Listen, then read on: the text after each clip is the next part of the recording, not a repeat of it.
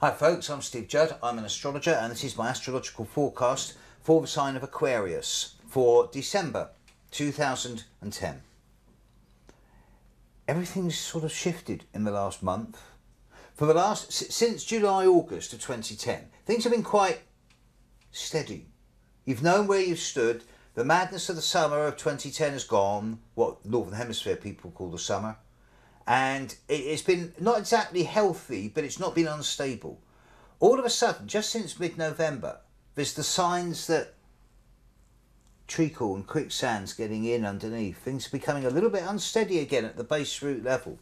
Now, if there's anything that's occurred to you over the last year or even two, which has been dissolving, confusing, vague, deceptive, disorientating, in any shape or form, but is still going on, then the period of about now, say early December 2010, through to perhaps mid-February 2011, is a 10-week period where you can get the colander out, you can get the sieve out, and as a result you can get rid of some of the more denser material and people and environments and situations in your life once and for all.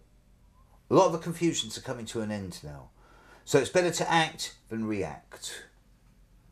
This is the time where dreams go, dreams fade, bubbles burst. But what's left is real and has substance, and then it can be worked with.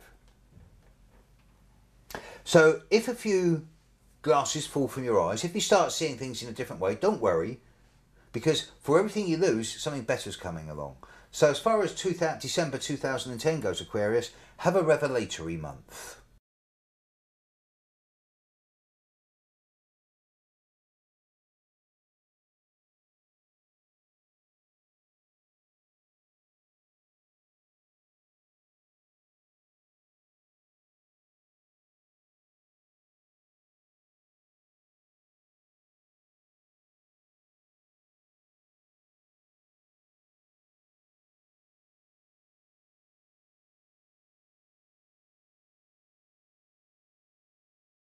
Hope you've enjoyed listening to your forecast. Anything you want to know about me, you can find out on my website, www.stevejudd.com. That's where you'll find all my monthly forecasts, all my DVDs, all my services, all my readings, everything.